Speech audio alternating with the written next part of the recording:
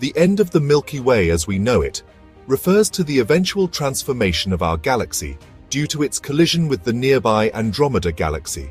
This cosmic event, scientifically known as the Milkomeda merger, is predicted to occur about 4 to 5 billion years from now. Here are the full details.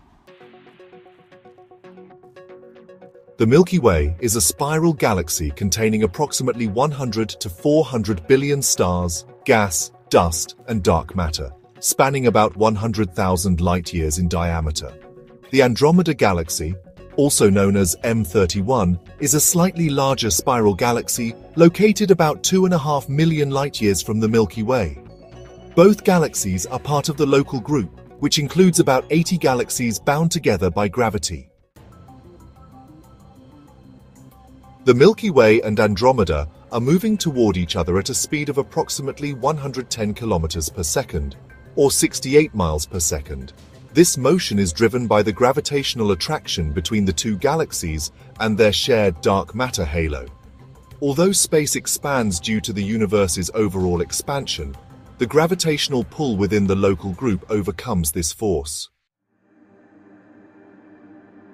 In 4 to 5 billion years, the outer edges of the Milky Way and Andromeda will start to interact. This will create tidal forces, stretching and distorting both galaxies.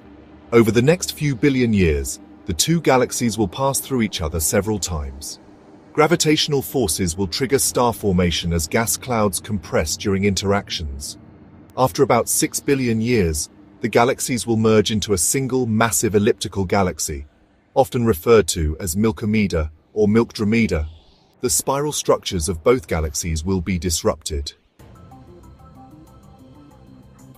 The solar system may not be significantly affected in terms of its internal stability. The likelihood of stars physically colliding during the merger is extremely low due to the vast distances between them. However, the Sun and its planets could be flung into a new region of the galaxy or even ejected into intergalactic space. Star formation will be triggered by the merger due to gas compression. The supermassive black holes at the centers of the Milky Way and Andromeda, Sagittarius A** and Andromeda's black hole, will eventually merge, releasing energy in the form of gravitational waves. The transformation into an elliptical galaxy is a natural part of galaxy evolution. The idea of the Milky Way's transformation reminds us of the impermanence of cosmic structures, challenging our notions of stability in the universe. From an earthbound perspective, the collision will be a spectacular event to observe, assuming humanity or its successors are still present. While this merger marks the end of the Milky Way as a distinct spiral galaxy, it also represents the creation of a new, larger galactic structure.